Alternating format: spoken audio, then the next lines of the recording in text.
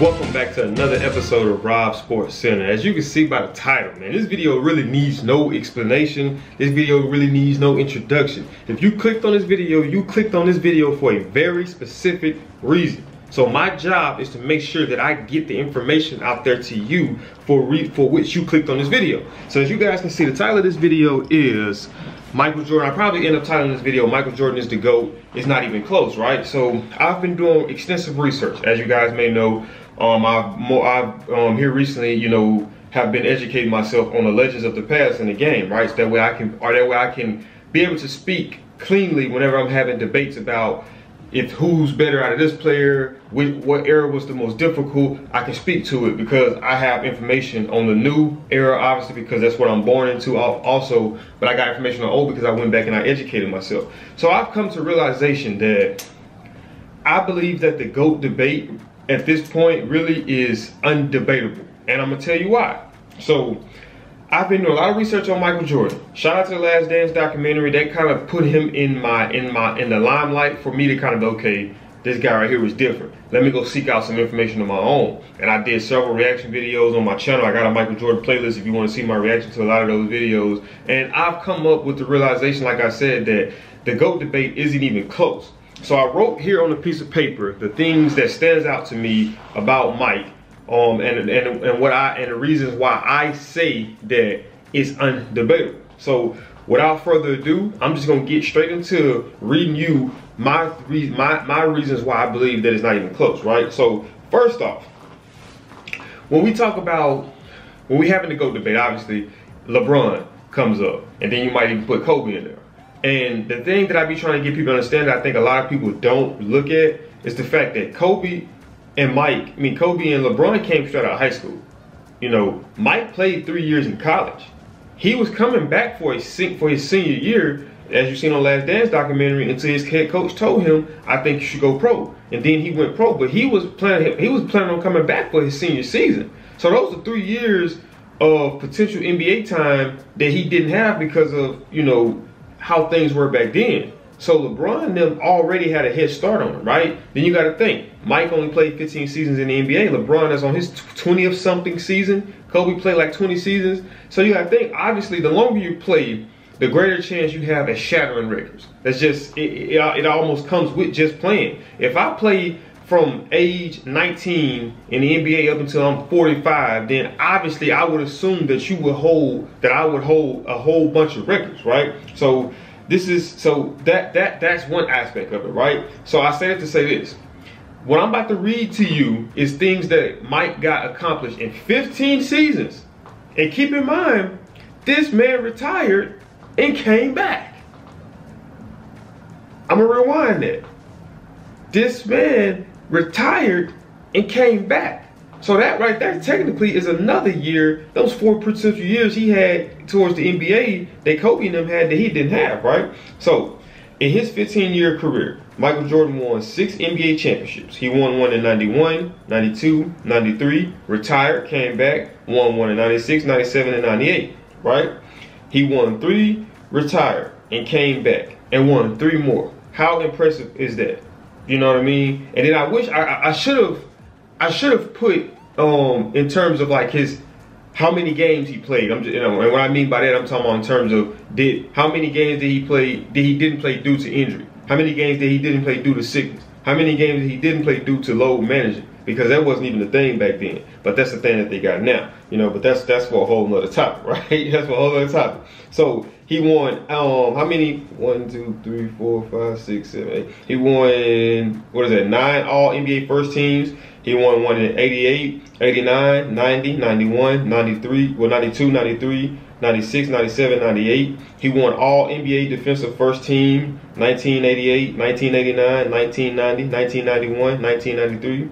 1992, 1993, 1996, 1997, 1998. He won Defensive Player of the Year in 1988. Now this is what messed me up when I found this out. And I might be wrong. And I don't proclaim to know everything. There's gonna be some stuff that I don't know, and I might be wrong, right? But last time I checked, I don't remember a player ever winning MVP, league MVP, and Defensive Player of the Year at the same time. I don't recall it. Like that when I heard that right there messed me up. So in 1988, in the 1988 season, Jordan won league MVP on top of defensive player of the year. So that shows you that he's not a one-dimensional player. He's not just a scorer, because has James Harden won defensive player of the year? Has Luka Doncic won a defensive player of the year? Have all these Kevin Durant, all these elite scorers that we talk about in today's league, that's one-way players, have they won anything in terms of like defensive player or anything like that? Absolutely not. You know, because they didn't take pride in their defense. All they want to do was score the ball, right? So after that, you got Lee. How many MVPs he got? League MVPs. 1, 2, 3, 4, 5. He got 5 league MVPs. He won one in 88, 91, 92, 96, 98. Yeah, that was on NBA MVP. So I think I put the same thing down. I know. He won 6 finals, right? He went to the finals 6 times, won all 6 of them. And in all 6 of those finals, he was the finals MVP. And that's not to knock none of the legends like LeBron and Kobe who didn't win it all the times that they went to the finals. It's not to knock them at all. But I mean, that's just worth mentioning if you ask me. That's just worth mentioning. He was an NBA Slam Dunk champion in 87 and 88. He won Rookie of the Year in 85. He won an Olympic gold medal in 84 and 1992. He was an NCAA champion in 1982. He holds 10 scoring titles, most in NBA history. And like I said, once again, this man never lost a final series. He's 6-0 in the finals. Never went to a game 7 in the finals. Never went past game 6 in the finals, man. Like I say, one of the most impressive things to me too, man, is just the fact that this man retired and decided, okay, I want to go try this out. And came back. It was something that a lot of people don't do their education on. Michael Jordan wasn't a bad baseball player. Now, based off what we've seen from him on the court, we expected that to transition directly to in baseball, and that's just not the way that happens. He played baseball. I think the last time Mike Meyer played baseball was in high school. You got to think, high school. That man hasn't been training from that for baseball. You know what I mean? He wanted to challenge himself because the NBA was getting a little too easy, but then also the stuff that was going on in terms of the media. But the NBA was too easy to him. So he leaves, comes back, and win 3 more finals. You know what I mean? And it's like me and one of my coworkers, we always having debates. He's a Jordan guy too, right? And we talk about, look at how you hear the legends speak of Michael Jordan. Look at how you hear these guys basically say that when Jordan was playing, we really didn't have no chance of winning. Like, simple and plain. When Jordan left for a year, when he retired, okay, now we got to win. Now everybody have a shot. Now it's an even playing field. But when Jordan was here, when Jordan was in the league, everybody felt like, you know, we know who's going to win a championship. I mean, we can't really do nothing with this guy. And I don't hear today's players, potential Hall of Famers, speaking on any of the guys like that in today's league. Because these guys are very beatable. We've seen them be beat on several occasions. You know what I mean? Michael Jordan was more of a mythical situation because, like, we haven't seen him lose in the finals. You know what I mean? We don't know what that looks like to see him losing. We know what it looks like to see him losing in the regular season and in the playoffs, but not the finals.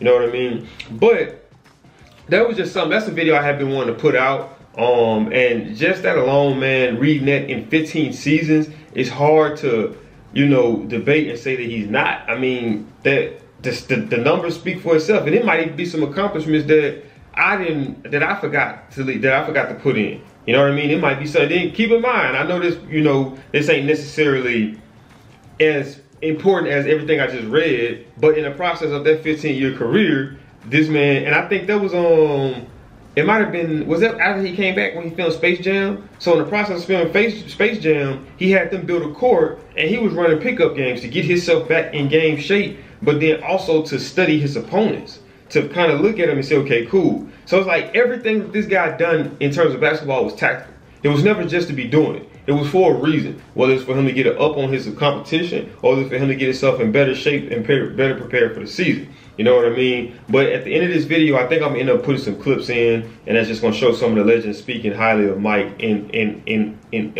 how they do, and just see why I say that I don't even think that the GOAT debate is close.